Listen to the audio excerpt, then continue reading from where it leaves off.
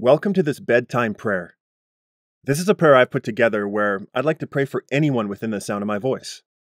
All I ask you to do is to agree with me as I pray, and together we will seek our Heavenly Father.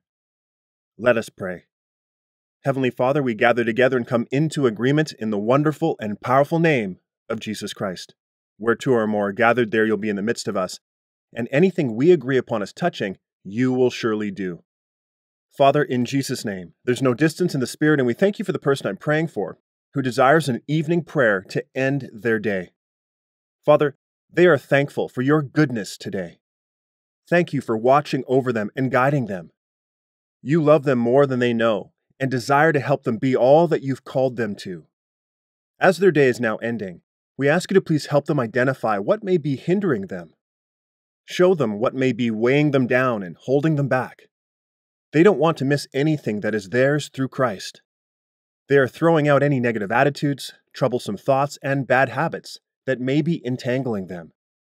They want to rid themselves of these weights and sins so they can run the race you set before them tomorrow and the rest of their days on earth. It's time to let them go, in Jesus' name. Please help them, Lord, to step up in you even more than they already are. Help them rise up to a new level of closeness with you. The person I'm praying for recognizes that their walk with you needs to continually grow. And a big part of growing in God comes down to their prayer life. They want to spend more time in prayer throughout the day. They want a powerfully effective prayer life. They want their prayer life to have an abundance of fruit. The truth is, the less time they spend with you, the less likely they are to receive the instructions they need in order to win every single day. You have daily tasks for them, and you want to reveal how to complete these tasks, oftentimes revealing those instructions during times of prayer. It is in the flesh that inconsistency abounds. It is in the Spirit that consistency thrives. We ask you to help the person I'm praying for establish a surefire habit of making prayer a top and regular priority in their life. We decree and declare that you complete what you have started in them.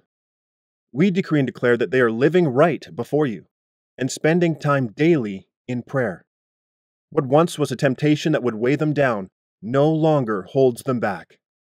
Fear, bad habits, negative thoughts, and any other hindering weights have simply lost their grip.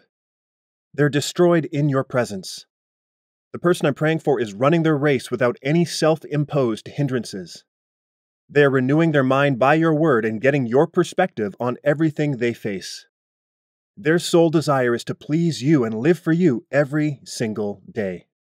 We praise you that there is nothing that is more important to them than knowing your will and living life in a way that brings delight to you.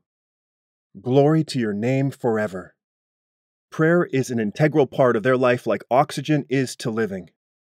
They are steadfast, immovable, and consistent in their time with you. Praise you, Father.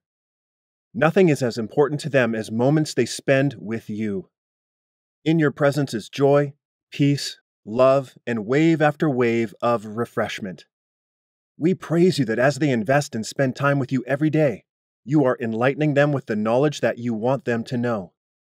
Their time in prayer is the secret to their success, in Jesus' name. We speak peace and protection over them right now. Refresh them, Lord, as they end their day. We believe and receive everything we've prayed and give you glory in advance, for this prayer is answered. In the wonderful and precious name of Jesus we pray. Amen.